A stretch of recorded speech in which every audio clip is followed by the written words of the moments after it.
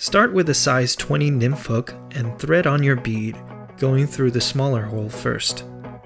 Lay down a base layer with your thread, going back into the start of the bend of the hook.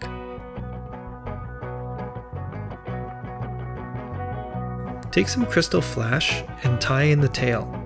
Line it up on the side closer to you, then take a few wraps and the friction will slide the flash up towards the top of the hook shank.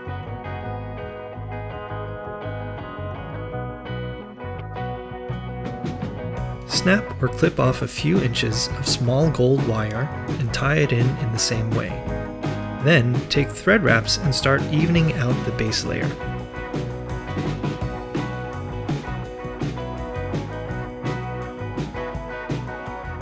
Adjust how far into the bend you want the abdomen to go. Here I have it going a little further than my first layer of thread. Take wraps up and down the body and form a taper, with the thickest part of the body coming even with the bead head. Do a half hitch or 2-turn whip finish to secure the thread while you wrap the wire. If your vise has a rotary function, this is a good time to use it. Carefully take evenly spaced wraps with the wire and end behind the bead head.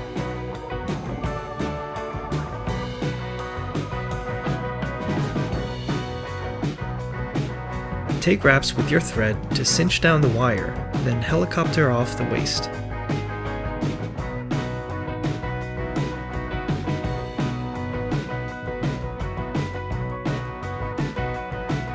If you stop here, you'll have a perfectly fishable zebra midge. However, I like to add a little collar, so take a peacock herl, clip off an inch or 2 of the brittle tip, and tie in the herl right behind the bead. Carefully take wraps with the herl, trying your best not to snap off. I actually avoid the rotary function for this part because I tend to get carried away and put too much tension on the feather.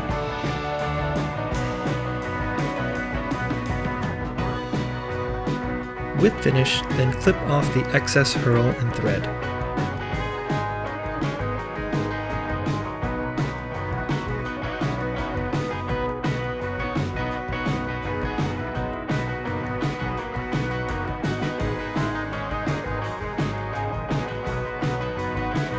Clip off the flash so it's about a body's width, and that's it.